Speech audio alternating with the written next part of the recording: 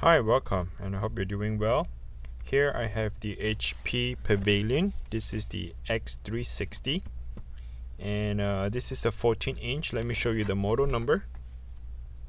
If you take a closer look at the fine print, it says model 14M-dw0023dx. Let me try to face it at a certain angle so you can see it. And what I'll be doing here would be a step-by-step on how to tear it down, and hopefully you can learn something out of this video. If you're planning to replace the RAM, or maybe replace the battery, if you have too small of the M.2 drive and you're planning to increase the hard drive capacity, this video is going to help you, and I'll walk you through step by step on how to do that. Alright, so what I have here is a metal prying tool, and I'm removing the rubber. So there are some of the screws hidden underneath the rubber, so you need to remove the rubber. They are just double-sided tape rubber. Once you remove it, you can see that the screws are exposed, and go ahead and remove that screw. The screws are just regular screw. They are Phillips screws. The two on the top.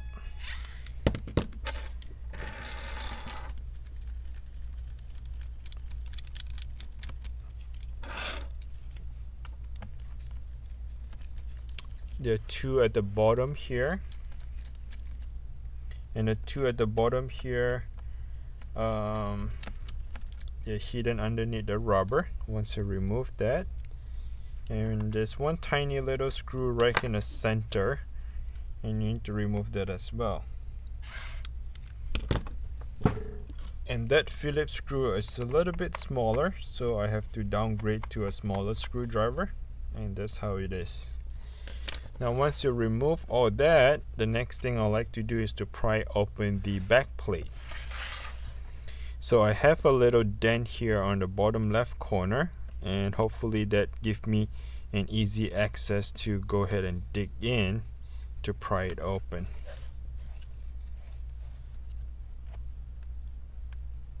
This laptop here is a 360 fold, meaning that you can fold the laptop all the way as a tablet, and that's the whole purpose of this laptop. It's a laptop plus tablet. And you try not to stick all the way in, so the prying tool, I just stick this little amount here, just enough to pry open the back plate. I do not want to stick all the way in, meaning that if you dig it too deep, you might actually damage the motherboard, right? So just stick it enough to able to pry it open. Once you have the gap is open, you can just just pull it right out. Now once you remove the back plate, you can actually see the entire motherboard right here. Okay, now I'd like to explain to you what are the stuff here going on. This is your wireless card, which is also the Bluetooth. This is your CPU fan, and let's see what is hidden underneath here, and what is this is the entire battery. So let's first to remove the battery. And the batteries have about 1, 2, 3, 4 screws. Okay, so there are 4 screws holding onto the battery. Go ahead and remove them. And once you remove the battery, and you can just pop right out, meaning that there's no connector. This is just like almost like Lego is snapped onto the motherboard connector. You just lift it up, you can remove the entire battery. Now if your battery is swollen, if you see a lump onto it, or the battery is not holding the charge, meaning that it's time for a new battery. If you want to find a replacement, look it up for PV03XL, or you can look it up as the HP spare. The replacement number would be L83393-005. Okay, so if you're gonna ask if there's a Cmos battery, you want to reset the motherboard the answer is no. There's no Cmos battery anymore on the newer computer. So all the new computer, they do not come with a Cmos battery. They all run off from the main battery. I do get that question a lot all the time. They ask me how to reset the BIOS password. Technically, there's no way to reset it because there's no more Cmos. Those are back in the days. The newer one, everything runs off the main battery. Okay, so let's go ahead and try to pop open. What do you see underneath this metal bracket? I'm pretty sure it's probably show you the RAM and also the M.2 drive. So what I'll do is I use a plastic prying tool, and I can see that there's a clipper that clip onto the plastic. There's nothing else is holding onto it, so it's very straightforward. This is just a metal aluminum cover that covers up the M.2 drive, and then here is where the little clipper. You see all this little clipper, the silver one, and they are just clipped in between that metal plastic, the aluminum cover. Sorry. All right, so this is your M.2 drive. This is the one that holds all your information, meaning that it holds your Windows, your data, your programs. Everything stays in this M.2 drive. Now once you remove the screw, you can slide it down. That's how you remove it. Okay, now if you want to buy a bigger one, this original is 256 gigabyte. If you want to buy like the 1 terabyte, you can, but then you would have to transfer all the data over to that 1 terabyte. Or maybe you want to watch one of my video. I'll have the video in the description below. What I make the video is I'll show you how to clone it, meaning that you can buy a new 1 terabyte M.2 and you can clone everything from this original hard drive over to that new 1 terabyte hard drive. When you do the clone, everything stays the same. The Windows, the programs, the data, everything will get transferred over. Alright, so I just removed that. Let's go ahead and remove this plastic cover now. Sorry, the aluminum cover. I'm not sure why I might keep talking about plastic today, but try to find an opening. Go ahead and remove it. Okay, so here you can see the 2 slots for RAM. This is the 8 gigabytes RAM, and you can actually install the secondary RAM as in 16 gigs of RAM. 8 and 8 will be end up to 16. Alright, so let's go ahead and disconnect some of the cables here, so at least we can try to remove the motherboard. Okay, so I remove this tape. This is the touchpad. Go ahead and open up the clipper, flip open the clipper, and pull the flex cable down towards your body, and that's how you remove the touchpad. Alright, so this is the keyboard. Go ahead and open up the clipper, slide the flex cable down, and you just remove that keyboard connector. And right here is actually the keyboard lighting. Open up the clipper and slide it down. The keyboard lighting is ready to be removed. Okay, so let's go ahead and remove some of the screws here. I just removed that, and this is your CPU fan. Go ahead and remove the CPU fan as well. So there are 3 screws, 1, 2, and the 3rd screw.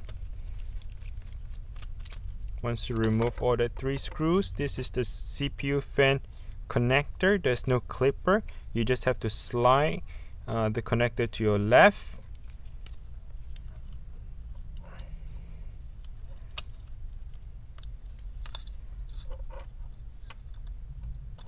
So one hand is pulling and the other hand is pushing. So that's how I slide open the connector to my left. I just remove the CPU fan. Now if you want to find a replacement for that, you just look it up for this number right here, okay, or the number below. And if your fan is not spinning well or too dusty, you need a new fan. Okay, so the next step I like to do is to disconnect the LCD cable. Go ahead and pull straight up, and that's how you disconnect the LCD cable. Just pull it straight up. Okay, so this is your speaker. I'm sliding the connector away from my body. That's how you remove the speaker. Alright, once you disconnected the speaker cable, and we can go ahead and work on the Wi-Fi. So here, as you can see, that the Wi-Fi, I like to make a marker on the Wi-Fi so I can identify which cable goes where. So the white one on the right side, I'll make a little marker here on a blue mark, so I know that the Wi-Fi goes to the right. The white cable goes to the right side of it. Okay, go ahead and disconnect the Wi-Fi cable. Is very straightforward. You just tuck it underneath, and they're just like Lego. They snap right out. This one here is actually for your webcam, the webcam and the microphone.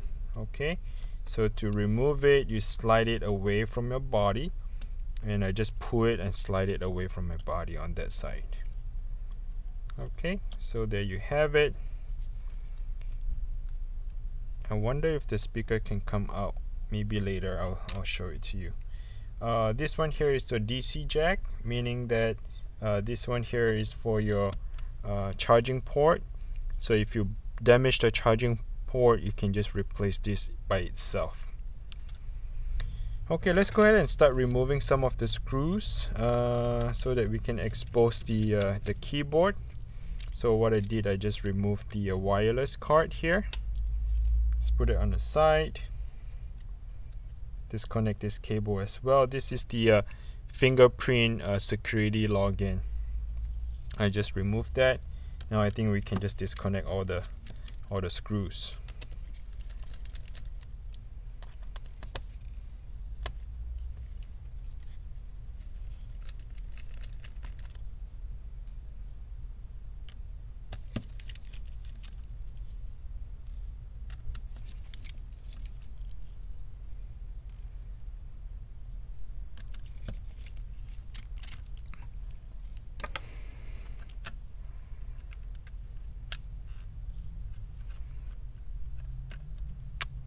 Okay, it looks like there's another problem here, and the slight problem is that we need to disconnect that cable.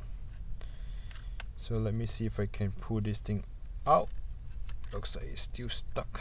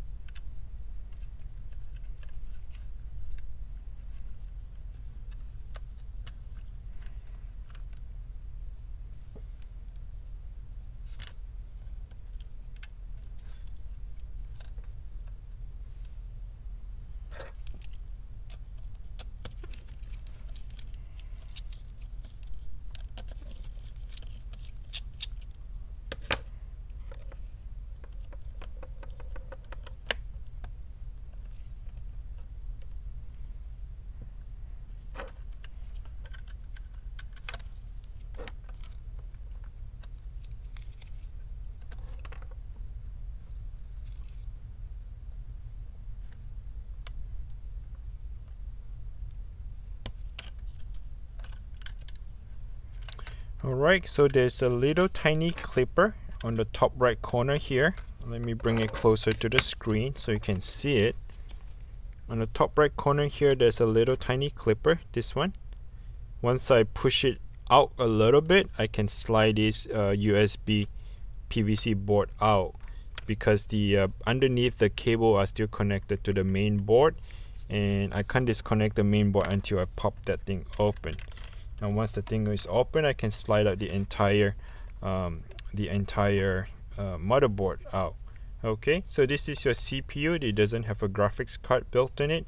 This is just a very simple motherboard here. Okay, if you want to look up for the part replacement, probably you need to look it up here, and this is the motherboard replacement part if you want to look for it. Okay, and let's turn it around. This is the back side of the motherboard. Alright, we just removed the entire motherboard. So now I'd like to show you about the keyboard. Now as you can see, the keyboard is non-replaceable, because the keyboard, I can see that these are the punch down. The manufacturer made them, so it's not a screw in, it's actually pre-built everything keyboard onto this setup. Now if you have a bad keyboard you need to replace, then more likely you would have to replace the entire palm rest as well. So let me go ahead and remove that, and I'll show it to you what I mean by that. So there are 2 screws hold on to the hinge, and I just removed the other 2 on the right side, so I'm removing the 2 on the left.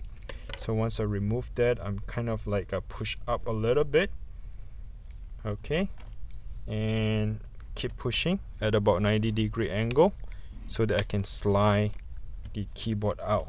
Okay, so I just did straight up at about 90-degree, and I slide the entire keyboard out. This is the DC jack, as I was explaining. If you have a broken jack here and you need to replace, you need to actually open it out and replace this jack entirely. Now if you have a broken speaker and you like to replace it, the speaker is actually popped right out, the entire speaker, just like that. No screw whatsoever. If you have a blown speaker, you just pop it all out. Okay, let me push it back in. And for the keyboard and for the keyboard and the touchpad, this is the entire thing you need to replace. Okay, so for the LCD, this is the entire LCD. If you want to replace it, you can. Pretty much, this is a touchscreen. I do not want to replace the glass and the digitizer. I would recommend you to replace the entire LCD in one piece, just like that. Alright, so this is it. I did an entire teardown on this model. If you have any question, just comment below, and I do read through the questions, and I try to help you and answer all those questions you have. Please hit the like button and subscribe to the channel. That helps me to keep me motivated and make more of this type of video for you. If you have any questions about your computer problems or anything related to electronics, try to comment below. I'll read those comments and I'll try to help you and answer those questions. Until next time, please take care.